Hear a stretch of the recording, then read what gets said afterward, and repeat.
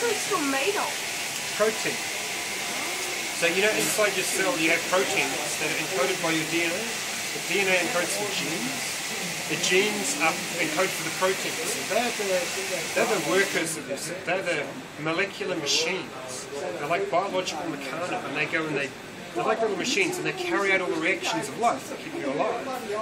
So what we'll do is we'll make lots of protein, take pure protein and grow a crystal out. And we need a crystal, because in the crystal they're all lined up the same way.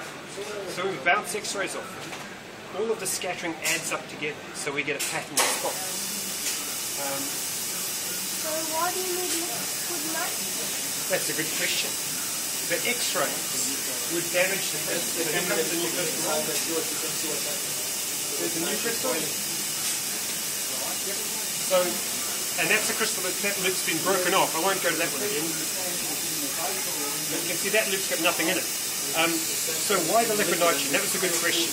And the reason for that is, when we hit the crystal with the X-rays, if we don't make the crystal very cold, it will blow the crystal up. It'll cook it, just like if you break an egg in a frying pan, you have an egg goes all white and cooks. So we keep the crystal, this thing here, it's a big thing, and it blows gas out of the crystal at minus 200 degrees. Or pull out the speed, so then the thing will be and that stops the crystal from getting damaged by the radiation. So because they're cold, if we let them warm up, they'll die. So that's why the robot has to pull its tongs down. And they have to keep the cold gas on it, just to keep it cold all the time, keep it safe.